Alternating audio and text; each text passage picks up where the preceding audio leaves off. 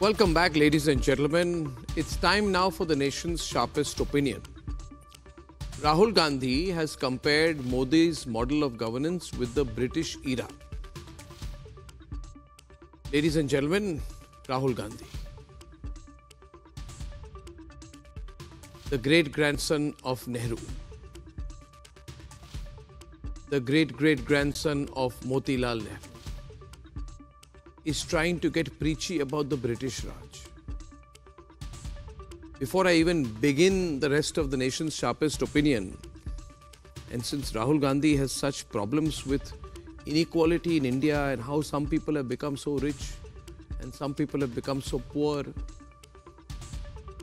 I want Rahul Gandhi to go and ask anyone in his extended family,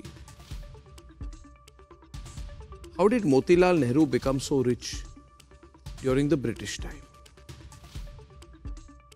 What was Motilal Nehru's lifestyle about which fables are written? What was Motilal Nehru's working relationship with the British at that time? Was Motilal Nehru very close to the British? Did he benefit by being close to the British? Did he prosper by being close to the British? And Rahul Gandhi, let me go further. Your great-grandfather Nehru, what was his lifestyle pre-independence? When the people of India were being exploited, when the people of India were very poor, what was your great-grandfather Nehru and your great-great-grandfather Motilal Nehru's lifestyle? Riches, money, assets, gold, jewelry. You know, Rahul Gandhi, it used to be told, it was fables at that point of time, about how your family made so much money under the British, not after the British. After the British, of course, many-fold you people made money. But under the British, just check it out.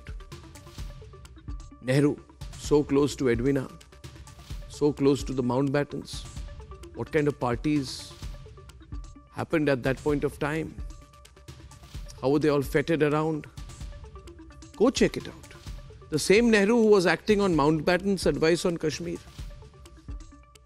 The same family, ladies and gentlemen, who seem to have inherited and mastered, in my view, the ability to play classic British Raj politics of divide and rule and trying to lecture New India about inequality. The same Rahul Gandhi, whose government allowed the abide with me hymn to play at the beating retreat year after year after year. The same Rahul Gandhi,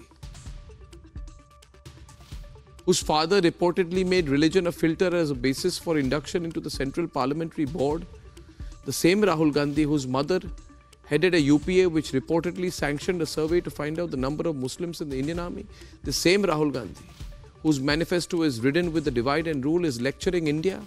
On the one side, you are saying we are going to try our best to get more Muslims into the higher judiciary. Same divide and rule. But beyond that, ladies and gentlemen, I will tear apart this argument of inequality that Rahul Gandhi has begun to spin. Because beyond the British obsession of Rahul Gandhi, some facts need to be put on the record to this family. That is my view. So I'll conclude by saying one thing. Rahul Gandhi, start doing your research and your homework. Find out how rich your family was under the British. If anybody benefited under the British, Rahul Gandhi, it was your family. So introspect, do a PhD on your family's wealth pre-independence and then speak.